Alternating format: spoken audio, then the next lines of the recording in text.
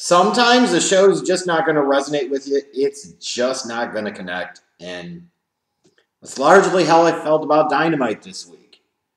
And it's kind of in this weird middle ground where it wasn't great, so I can't just come on here and overwhelmingly praise it.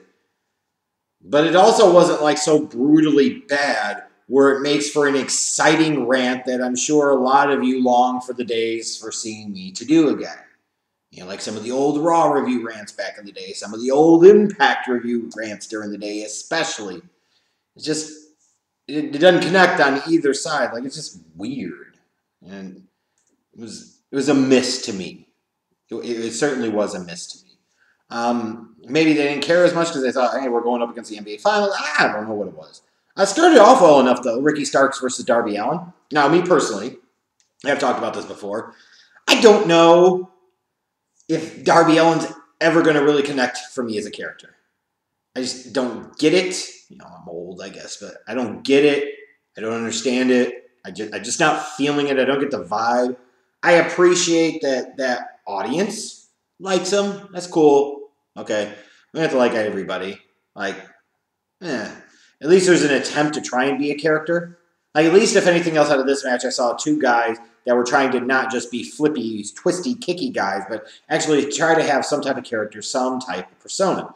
Match is pretty good. That coffin drop finish, like, it's actually a breath of fresh air, I gotta say. With all the other ridiculous crap that you see and all the other spots that you see, like, it looks very basic, but you also feel like, compared to some of the other stuff, like, if you land wrong, you could really screw somebody up, and it looks like you're just dropping a bunch of dead weight on the swole of somebody's back. Like, that's gotta suck. Like, that's the thought process you have. So I thought it was cool. I actually would like this story and this feud to continue. I kind of wish they wouldn't have had Darby Allin win here. Like, you can let this go all the way to the pay-per-view. That would be just okay with me.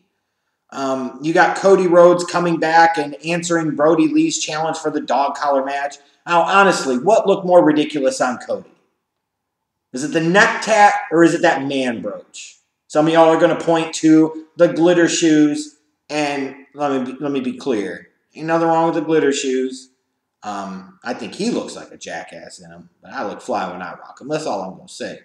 But the neck tat, like, sometimes it just really stands out just how ridiculous that thing looks. And then the man brooch, like, what was that supposed to be? Just weird. And it felt like this promo was like half an ad for his TBS show and half match hype. It is cool, though. Like, it's okay. Like, it's kind of following the pattern of what you would expect a Cody promo segment to be. The no, and then he comes back and he's defiant and everything else. Like, and that doesn't really bother me. What bothered me more so was the brawl with his crew and the Dark Order afterwards. Like, imagine telling 6 of the guys backstage that, hey, you're going to have to sell this really shitty-looking spot for Brandy. Brodie Lee's supposed to be big badass, and they scrap, and then he keeps running away, and he keeps coming back. Like, that was dumb. I'm sorry. It didn't do Cody any justice, and it certainly didn't do Brodie Lee any justice. And if this was really supposed to get me hyped for their upcoming dog collar match next week on Dynamite, it really didn't do so. You had a couple of promos after this. You had FTR first, where the Bucks ultimately came and they super kicked Tony Schiavone, and it seemed uncalled for. You must not like his earring. You know, the Bucks to me at this point are best in small doses. Ain't no reason to burn the candle on both ends too harshly. Like, take it slow with them. Let them do this annoying stuff. It's much easier to hate the Young Bucks, at least from my perspective. The SCU promo kind of made me laugh because it was really short. You could tell this was scripted. They wrote it out. They planned it, probably rehearsed it for hours just to get through 2 or 3 lines. I like Scorpio Sky, but promos, at least this one wasn't exactly a strength, and I don't think Kazarian's ever been a rip-roaring, rockin' promo guy, but can't wait for the Flaming Keyboard Fingers of Fire to tell me in the comments just how wrong I am. The Moment of Greatness, or whatever the hell it's called, FTR versus SCU, Tag Team Championship match. You got Hangman Page on commentary. Again, you're doing the slow burn here between him and Omega. I appreciate the patience. I appreciate the slow burn. But I didn't know if they needed to be out here for this match, but maybe he did. Maybe he did. Match, okay. Like, again, just Nothing really stood out to me. Nothing really memorable. And you know what it probably was, like as I think about it now, I'm getting ready to talk about it, is the fact that it had no Luchasaurus and only a couple of minutes of MJF. That didn't help. That certainly didn't help. Chris Jericho versus Isaiah Cassidy. The young hotshot gets his chance against the big time. Felt like Chris Jericho being on the show was more about hyping up the 30 years of Jericho celebration coming up next week, and I can't personally wait for that one. Why do they have to persist, though, and insist on having Luther show up and be a thing? We do not, the average person, know who the hell Luther is. We do not care who the hell Luther is. And we don't care about any history there might be between him and Eric Jericho. It is irrelevant. Like, who gives a shit? Like, why is this a thing? Why? And you can see where they're still trying to play some type of slow tease here between Matt Hardy and Jericho and, you know, what they're going to do in terms of tag match. So that maybe is interesting. But why do they keep pushing this Luther thing, this Luther guy, like he's supposed to be somebody we give a crap about? We don't! Stop! And speaking of pushing people that we don't know about and we don't care about, the whole thing with Miro being the best man and planning the bachelor party. Okay, like, cool enough, although, admittedly, I didn't think the vignette was all that great. But then you get to the reveal at the end. Who was that? Was Billy Mitchell? Like, I don't know who the hell it is. And maybe some of you know who the hell it is. I'm assuming some type of video game legend, world record holder, some type of thing. That was some of the early glances I got from Twitter last night. But like, if you're going to do this, can you at least do it with something that maybe somebody more than 5% of your audience might actually know about? Is that hard? You got some pretty deep pockets. Could you bring in somebody that's actually relevant here? Could you bring in somebody that actually people know about and give a crap about? Like, this whole way of introducing Miro in and of itself just seems really odd. He's coming away from run really crappy wedding angle on Raw for WWE to now he's in this really stupid wedding type of story. And he's Miro. Like, really, is this the best way we should be featuring him? I'm just saying. Orange Cassidy defeated 10. Again, it's kind of whatever. MJF bringing presents. He comes bearing gifts for the Inner Circle. He came bearing gifts. He knocked before he entered the room. He greeted Chris Jericho and the Inner Circle, congratulated him on victory, and brought 4 of the 5 members of the Inner Circle jackets to celebrate the victory.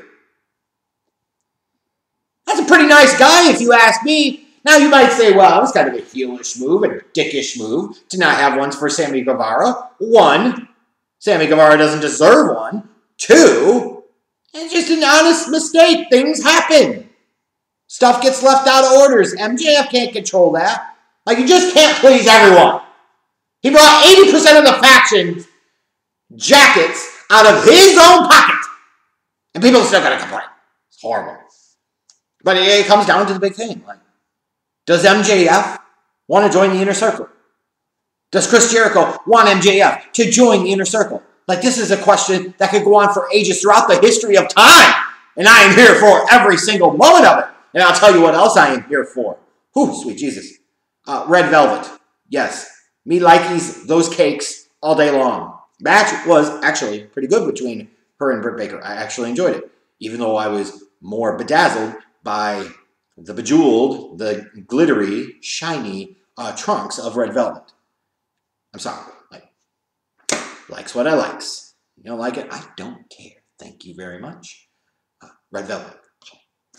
The main event. What do I say about this main event?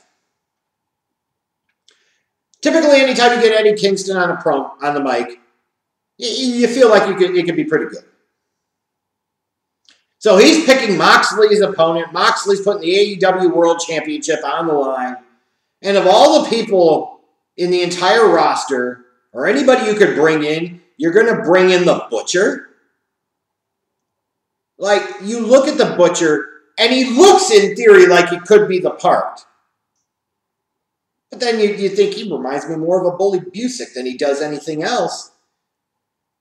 Like, what the hell has the Butcher done that in any way puts him in this spot where he's a credible challenger. And then to have Jon Moxley have to have such a competitive fight and have such a competitive match with him. I hate when they do this with guys. Like, it's one thing if you're getting ready to push a guy like the Butcher to the moon. It's another thing if you're going to position him to potentially be a top-level guy and a future world champion. Do you really look at that dude and see either of those happening? He's a jag. He's just another guy. He's a guy who certainly could be a valuable hand on your roster, but you're not building your company around him. Well, right now you are building your company around Jon Moxley. He's been the world champion for 200-plus days. Stop doing these types of super competitive back and forth 50-50 champ has to struggle to win type of matches, especially when Moxley's not that type of babyface. He's not the fans behind him and mocks up, comb forward, ready to go. You don't do that. So the main event was just annoying to me as much as it did anything else. Similar to the kind of whole mindset that goes through in professional wrestling of, these boys and girls just killing themselves with stupid spots in stupid matches, and everybody does it, so nobody stands out. And now people are making less money and actually really hurting themselves. It's just whack. So I won't say that Dynamite was whack this week because I enjoyed the opening match between Darby Allin and Ricky Starks. I certainly did. The back and forth between Chris Jericho and MJF I thought was very good. Sweet Red Velvet. I could have that on my TV anytime, believe me. In general, it just was a show that largely missed the mark to me. Just not a lot of good things that I really remember. And maybe part of that is just because, sometimes when it comes to these types of wrestling shows, if it's very either heavily match-focused or it features a bunch of guys I'm not that interested in, I just don't care that much. And that's probably what happened this week. But we'll see what they do next week. Getting ready soon for their 1-year anniversary show. So let me know what you thought about this week's Dynamite in the comment section below. Smash that like button. Subscribe if this is your first time checking it out or you fight against the urge. Subscribe. Smack that bit. Yeah. Subscribe. Click the bell so that way, what the hell, you can be notified anytime a new video gets uploaded on this channel. That's what you should do. Reminder, I'm the Schleg Eddie, and this is OTRSCentral. It's not the wrestling show you want, just the wrestling show you need. See you later.